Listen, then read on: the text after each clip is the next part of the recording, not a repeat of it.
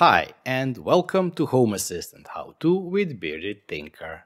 Today we're going to play with the folder watcher and we'll start in a couple of seconds.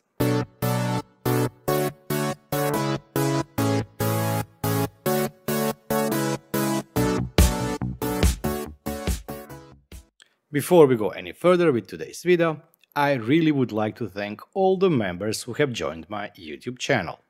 Thank you for all of your support.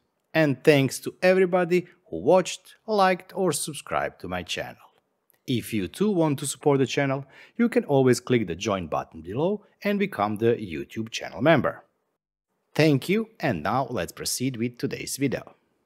Folder Watcher has been in Home Assistant since the version of Home Assistant 0.67.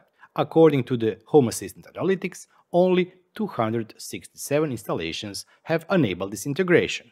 And well, enabling is very straightforward and we can do it in just one step. The use case for it may be a bit strange. This video will be a short one, but we will go through the automation that will show you and tell you when there is a change on your file system. And this can be either file that has been created by Home Assistant, something that you edited, automation maybe that was created in YAML file and you didn't restart Home Assistant, or any change to files inside the configuration folder of your Home Assistant.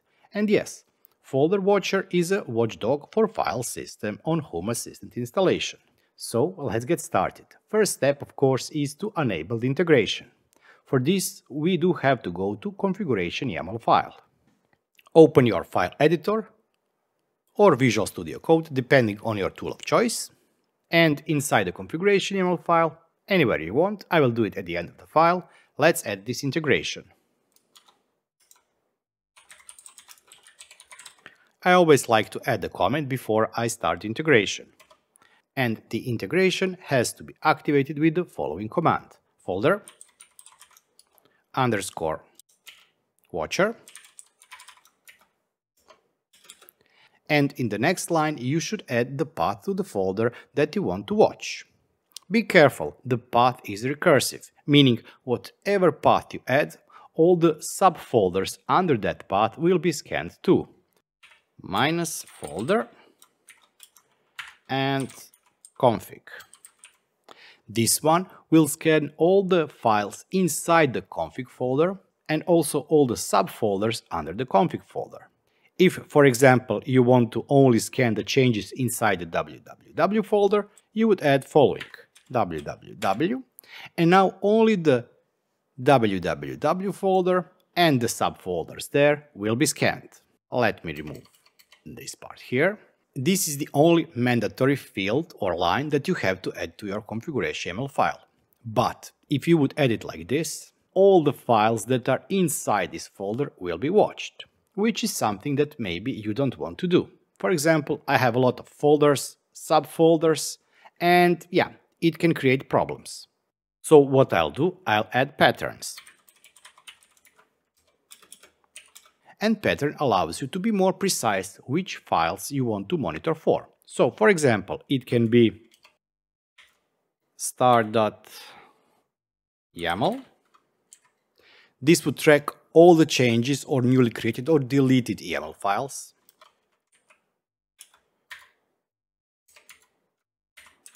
.tar. This one would track all the tar files, and by tracking I mean when the file was created, deleted, modified, moved or closed. And let's, for example, add also this line, txt. And this would do the same for the txt file. And this is it. Now our integration for the folder watcher has been activated. Well, it's not been activated since we didn't do a check of the configuration and restart the Home Assistant. But when we restart the Home Assistant, it would be activated. It would watch for the folder config and then it would check for all the changes or all it is tracking for YAML, tar and txt files. Before we restart Home Assistant, let's check one more thing. In order for this to work, we need to have config folder allow listed inside Home Assistant. I have following line allow list external directories or dirs with the config folder listed. If you fail to add this line, you will get error inside the log of Home Assistant, and of course the integration will not start.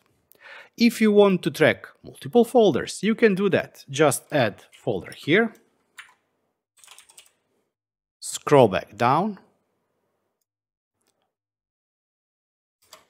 and add one additional folder line with the folder and maybe subfolder.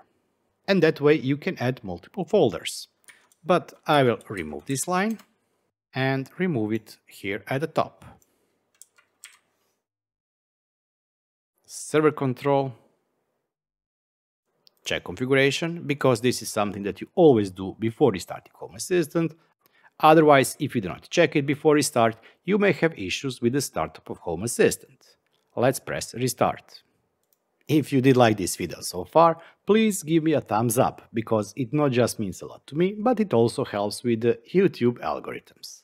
And of course, if you have any kind of a comment or a question, you can always find me on the Discord server, but also feel free to leave a comment down in a comment section below. Okay, now that our Home Assistant has started up and Folder Watcher has started, how do we integrate it or automate it? Well, that's pretty simple. It all depends, of course, on your use case. The example that is listed on the Home Assistant integrations page for this component shows you how you can track if there is a new image, for example, image from your cameras, and then push the notification to your whatever device, notification platform, with the name of the file and also the path to the file, with the information that there is a new file created and also path. One of the examples that you can do is maybe use this to trigger automation if you cannot reach your user interface. But please bear in mind, if you want to use this as a watchdog, if Home Assistant fails and it doesn't start up, probably the automations will not start up too. So for this to work, both Home Assistant and automations need to start up and work. Automations, add new automation, start with empty automation. We'll call this folder Watcher. For the trigger type, we want to use event. You can use trigger ID to add multiple triggers. For example, one can be created in the event type folder Watcher. And for the event data, type event, type created. We can add additional trigger. Once again, event. Let's call this one deleted. Folder Watcher. Once again will be event type, and here under event type for this event, type deleted. And now we have two triggers, one for the created and the other one for the deleted. For the actions, select choose, add first condition, we'll be using trigger condition, created, action, call service, service platform,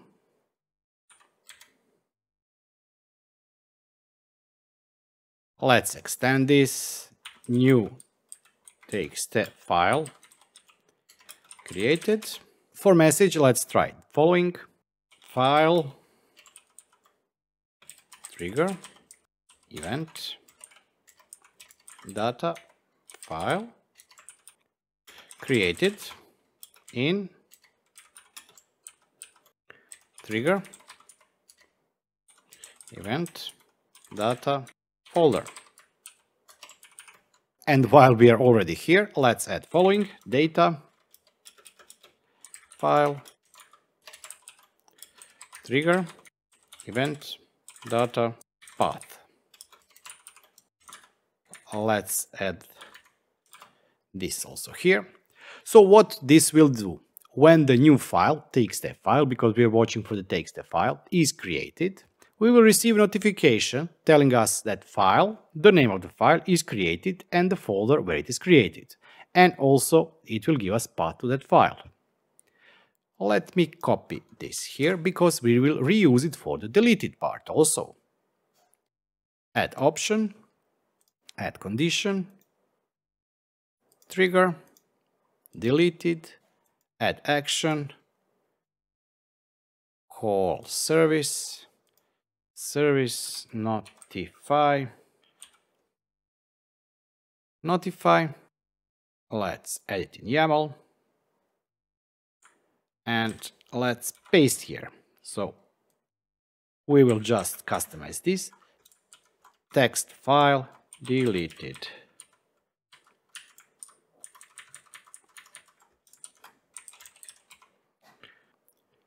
Before we save this, let me just fix one thing. I want to replace service notify with persistent notification. That way it will be easier for us to see notification here. But since I'm changing this to persistent notifications, unfortunately I cannot use this part with the data and the path. If you would be sending this to your Telegram, WhatsApp, Synology chat or whatever, there you can have paths. Let's delete this. Let's save this.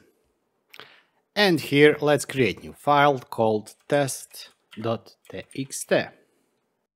And if everything is correct, we should see notification that the txt or text file has been created. Let's dismiss all. Let's delete this file permanently. And the notification is here. Txt file deleted, file test.txt deleted in the configuration folder.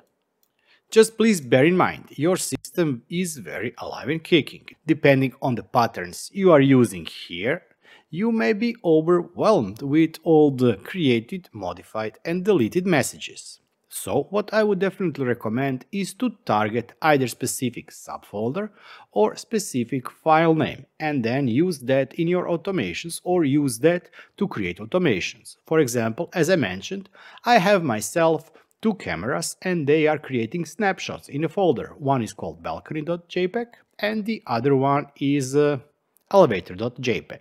I can create a folder watcher with patterns to match exactly those two file names, and that would reduce false positives. And as you can see, there are a lot of notifications here about the configuration log file being deleted, created, etc.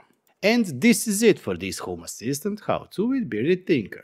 I really do hope that you did enjoy this video and that you did find it useful. If you have idea on how to use this inside your Home Assistant or your setup, please let me know on the Discord server or down in the comment section below. If you still haven't subscribed, please subscribe and hit the bell button so you get notified on the future video updates, and I'll be seeing you next time. Until then, bye bye and have fun.